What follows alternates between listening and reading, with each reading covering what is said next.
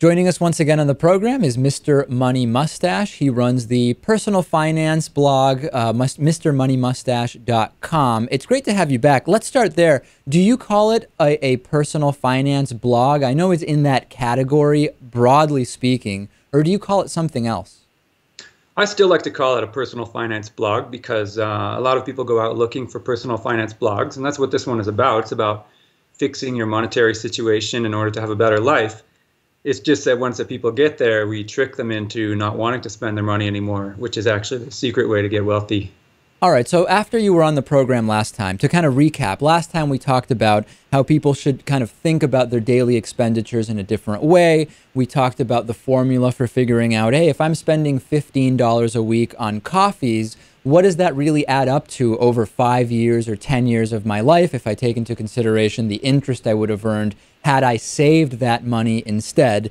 Invariably, as you get on your blog after your appearance, I got a ton of emails saying, listen, this mustache guy was interesting, but he's basically advocating just taking out all the pleasures in life. Who cares if 2 times a week I want to get a coffee at Starbucks and it's a $5 coffee and I get enjoyment out of that? What's wrong with that?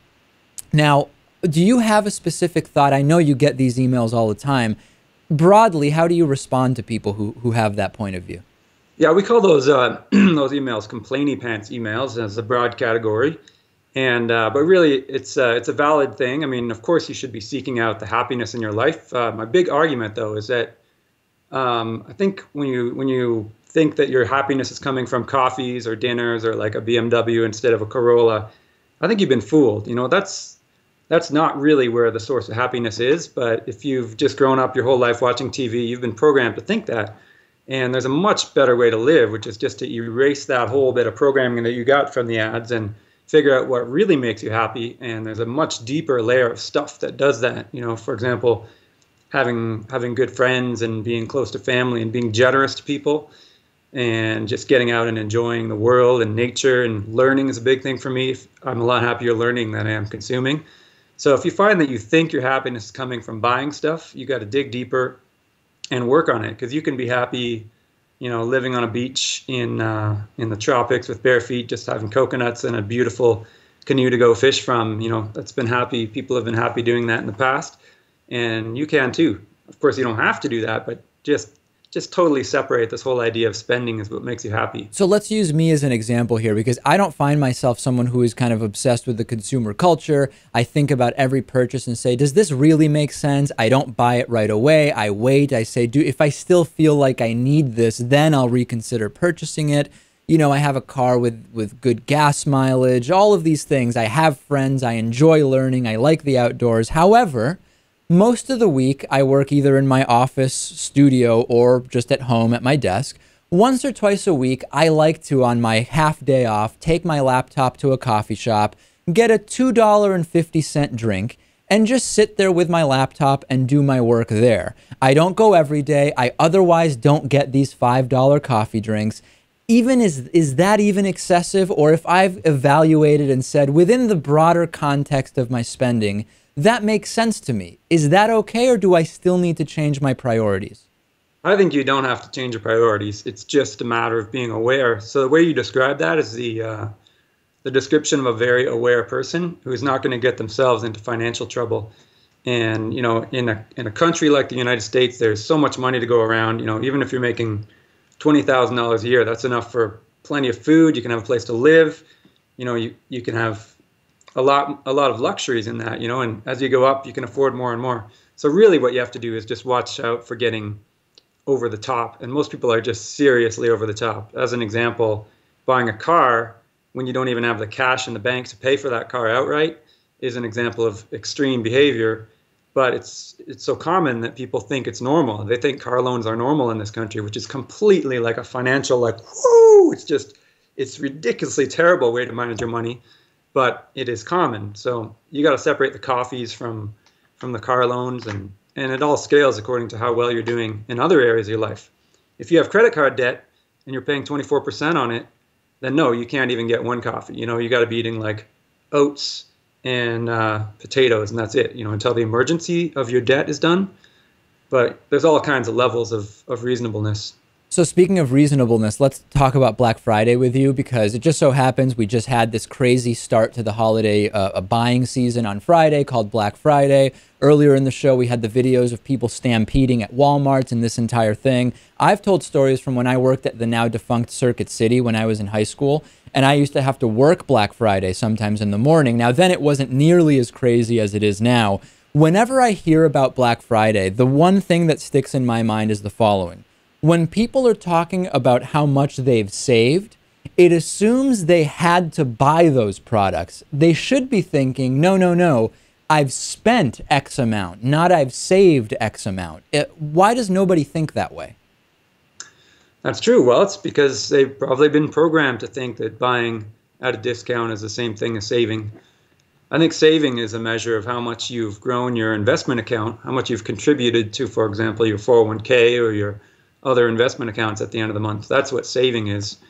Buying stuff is totally different.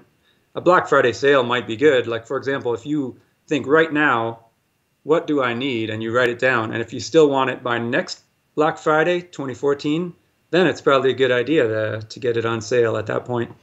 But if you're just going out to say, oh, let's see what's on sale, and you go into the stores and you say, oh, wow, discount on the Nexus 11 and all this stuff, that's not really saving money. It's just creating wants that you didn't have before the sale came up. So, and that's really what the kind of consumer culture is about, right? Which is let's create first let's create demand, and then let's create these false discounts, which Wall Street Journal has widely shown.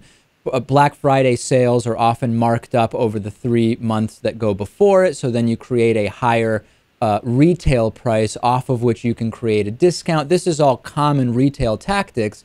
And then once you've created that demand, you create urgency, right? Is this basically the mechanism? First the demand, then the urgency to act right now. That sounds like a reasonable technique. You know, I've never been Black Friday shopping, so I didn't even know all the tricks that they do. I just kind of stay out of the whole scene, and it's a nice place to be. I just went out, actually yesterday, I spent the whole, or on Black Friday, spent the whole day just biking around town and building some parts of the new house I'm working on. Renovating, and then the whole thing came and went, and there was no lineups. So I didn't even know that there was Black Friday. All right, so the last thing I want to ask you about, this also relates to emails that I got after your last appearance. When you talk about, and you write about this extensively on your blog, how $20,000 in the United States is more than enough money to live comfortably. When people invariably say, the job I have is in an area with a much higher cost of living, in order to live with $20,000 a year, I would need to move. Is your response, well, yeah, everybody should move out of those expensive areas? It should be an option. I think it's great to, if you're going to live in an expensive area, usually those prices are high because the salaries are high. So you should get one of those salaries that justifies living there, or consider moving. Of course, there's other stuff like family and friends to consider, but yeah, you should never think of your living situation as fixed. As soon as you open up your mind to moving, all kinds of stuff can happen. Like you can suddenly live within walking or biking distance of work. You can live in a place where property taxes are almost none, but yet you get great city services and a high salary. Like the place that I live here in Colorado is like that.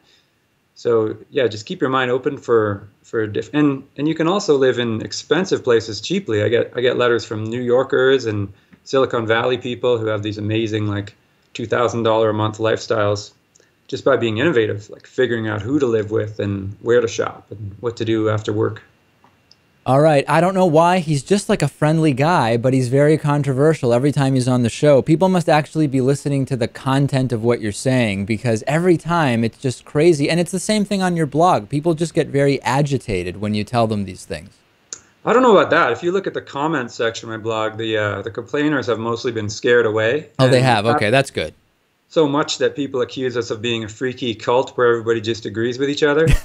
Yeah, that's great. I can't wait till it's like -10 tomorrow and I can ride my bike with 100 pounds of groceries up the hill, because it'll be a big challenge. And yeah, that's the way the blog's readership has become these days. And I think it's great. It's a way, people feed off each other and get inspired to live more rugged and, high effort lives. All right, Mr. Money Mustache, check out his website. I'm a reader, MrMoneyMustache.com. Thanks again for being on. All right, thanks for the invitation.